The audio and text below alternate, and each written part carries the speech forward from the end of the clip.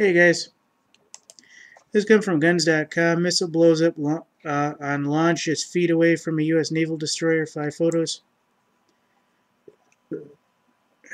I'm not even certain why there are flares going off. I think the person just had a bad photo.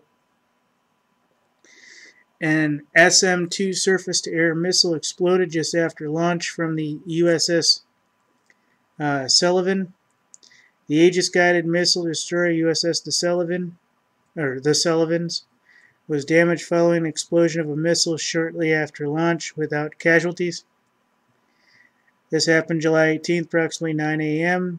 The Standard Missile SM-2 or -2 test missile exploded after suffering a malfunction as it was fired from a guided missile destroyer USS the Sullivans DDG-68 during a planned missile exercise off the coast of Virginia,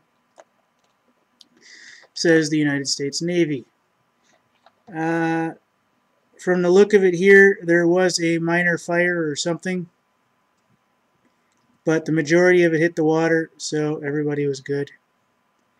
There were no injuries suffered by the crew, although the ship returned to Norfolk for assessment of topside damage following the shower of flaming debris from the destruction of a 1,558-pound missile whose blast fragment warhead was not yet active.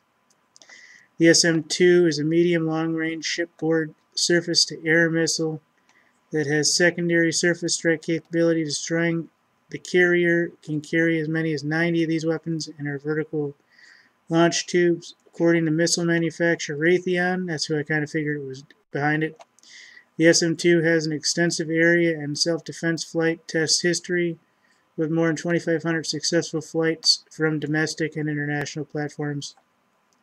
So this was just an accident. It was just something that happens.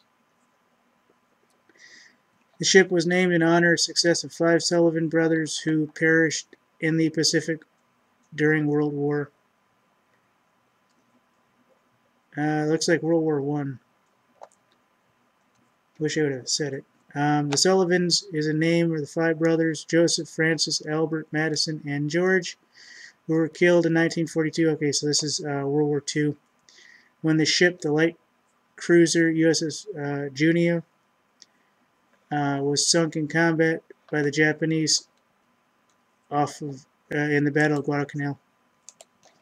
So, bad missile, but luckily nobody was hurt.